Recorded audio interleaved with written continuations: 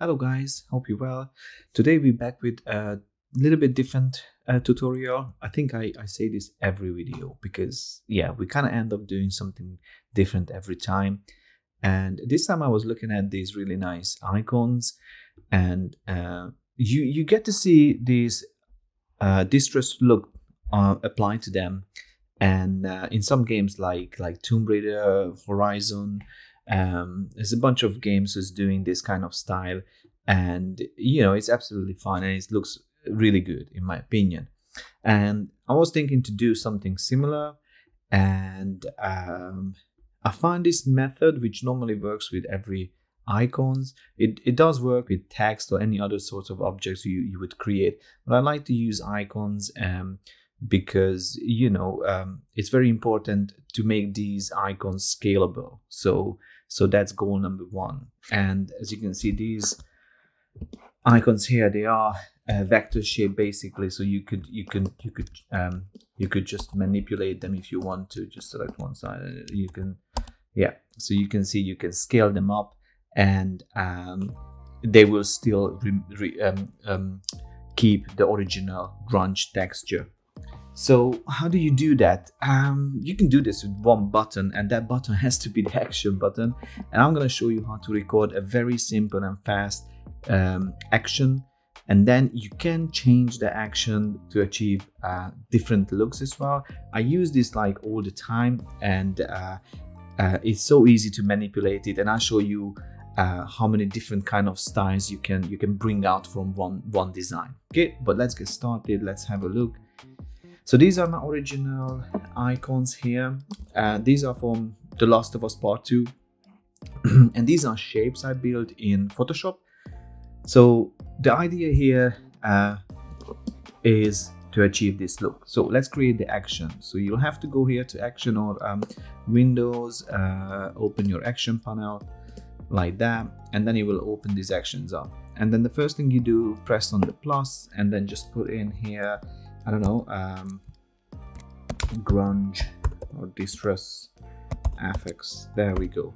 So as you can see, it will turn on the record, and anything you do from now on, it will be recorded. So let's just work on these original ones.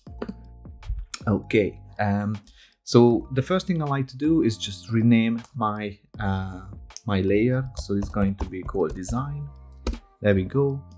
Double click to open the layer styles, and what I like to do is use patterns. So I will use my first pattern I'm going to use, and then I'll show you how to do them, of course, is going to be a normal and cloud. There we go. So this cloud is fine, and you can go to between 80 to 70% opacity. Angle doesn't really matter. Scale, I use 90, but we can change it, and depending on how you change this, it will change the overall look of the icon. And one more thing is the inner glow, and this has to be normal. Well, actually I'll go multiply, and then change the color to not entirely black, but something close like that. There we go. And we can also change the size. Let's go on average 10 choke and 4% size, range 50. So this is fine.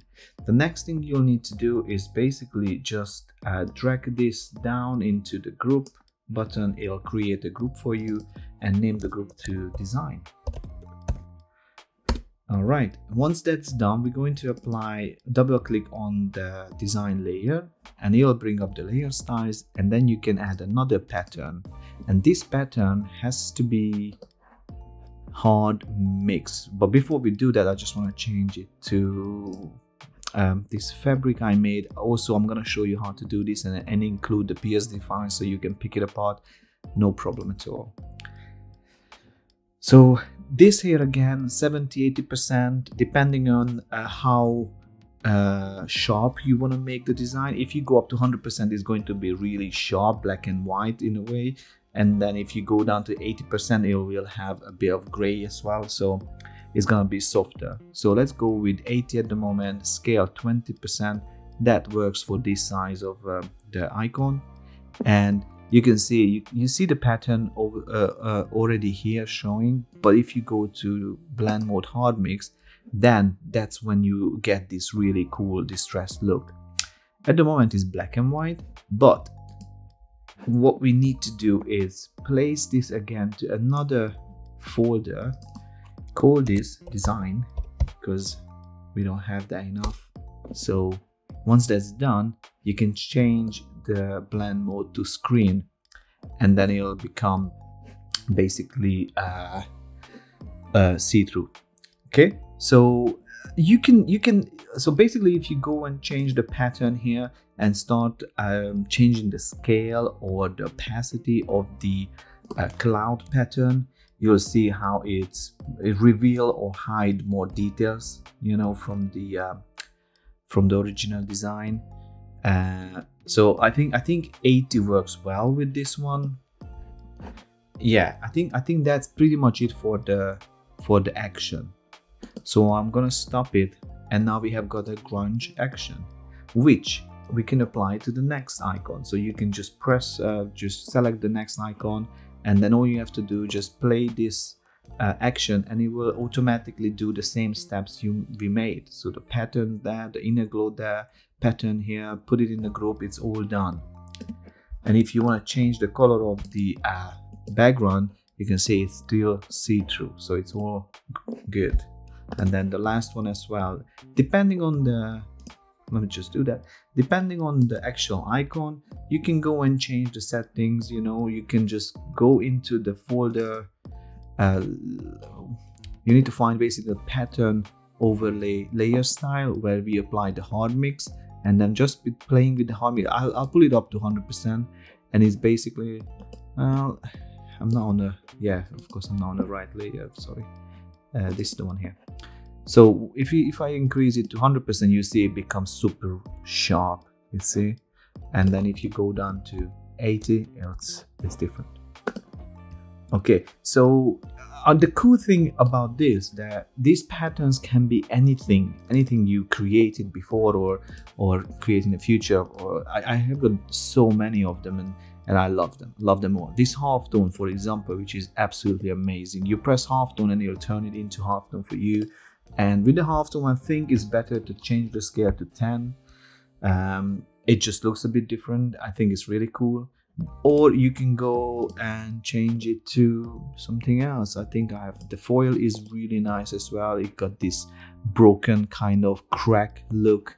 This reminds me to Horizon Zero Dawn. I think they were using something similar to, like this, and obviously you can move around this pattern and change the hardness to something softer, you know, like that, and maybe go up a little bit with scaling. But that's pretty cool, I think. There's a couple of more examples you can do. I got these engrave kind of patterns, which is pretty nice, I think, but the hard mix needs to be brought up a bit more, like that. There we go. And also the size needs to be about 20%, even more than that. So it needs a bit of adjustment, but 50. And then got this kind of very interesting look, or just this scan line kind of look. So it's depending on what pattern you use, you achieve different looks, and I think it's really nice. And the good thing about this, that you can just increase the size, and you have to basically increase the effect as well. So I have to scale them up. I'll show you what I mean. So let's take this this design here, right?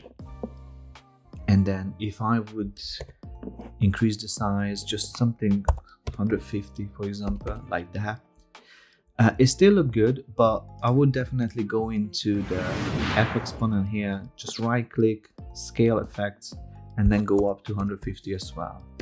And then you'll have to do this on the other layer too, so because there's 2 layer including layer effects. So 150, and then now it's the same look basically. So that's what I'm saying, it's scalable. You can manipulate it the way you want it.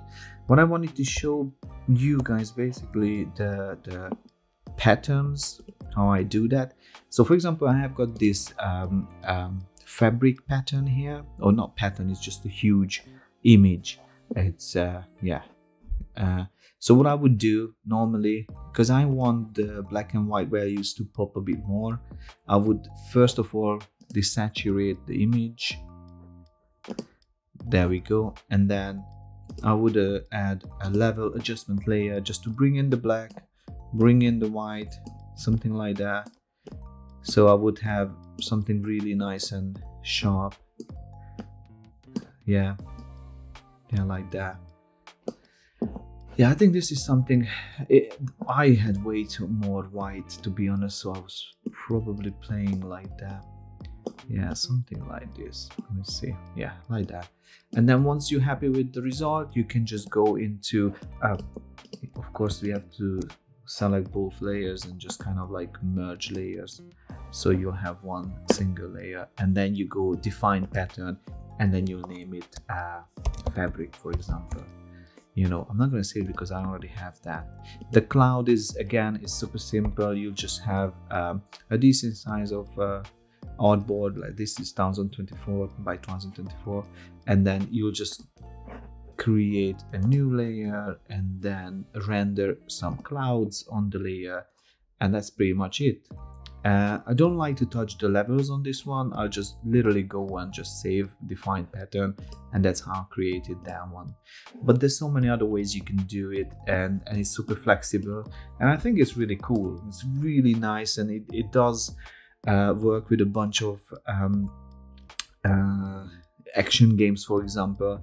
Those are absolutely amazing, I think, for that kind of design. And as you see, it's really simple to make, and then you can just literally go and, oh, let's just try a text, for example. I'm just gonna go and just use a text like that. Just want to show you that it works on that as well. Let me just bring it out from this folder, and then you just apply the grunge FX action, what you did before, and then there you go. It's really awesome, and this is something you can I mean, it's a live font, so you can change the, oops, not much we can see, not here. So you can see, like, yeah, this is really awesome. Okay, so this is one tip I wanted to share with you guys today. Next project is going to be probably a longer UI design, and I have a couple of things in my mind, but really wanted to share this tip with you guys, and hope you like it. If you do, please hit the like button. That helps our video to rank a bit higher, and it's really important for the channel, and I appreciate it always. Thank you for watching, and see you next time. Bye.